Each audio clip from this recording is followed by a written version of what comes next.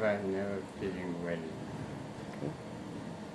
My minds were off altogether. I couldn't even walk when my nephew decided to take me to hospital. I was lost in my mind, forgetting everything that would happen, experiencing some good things in me, not knowing the place where I am, so far, you see.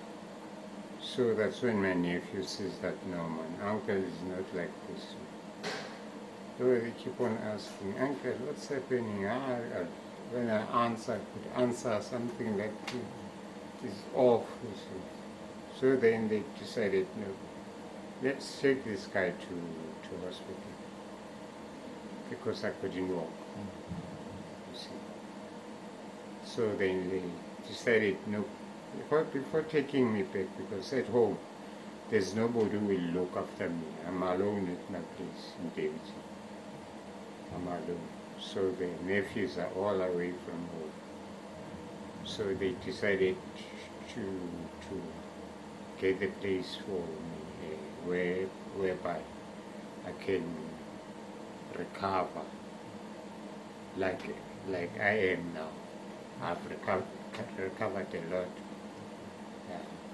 Even enjoying the place now. And I'm just waiting for them for any time to come and collect me.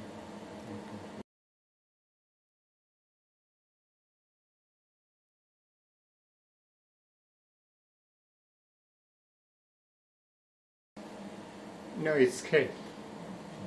It's care so far. Loving sisters, talking to everybody, not even fighting with anybody, you see. Having my medication with me on time, having lunch, everything. Everything is fine with me.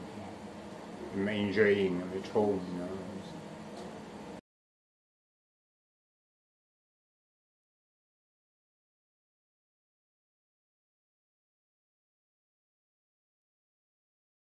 Like now I've been reading outside.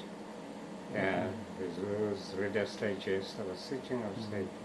There's a garage where some other sick people are sitting.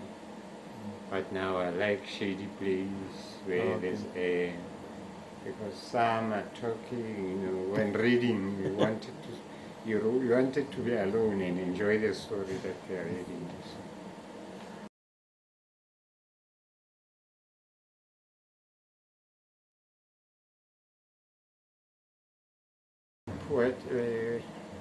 It was before my nephew's grandmother.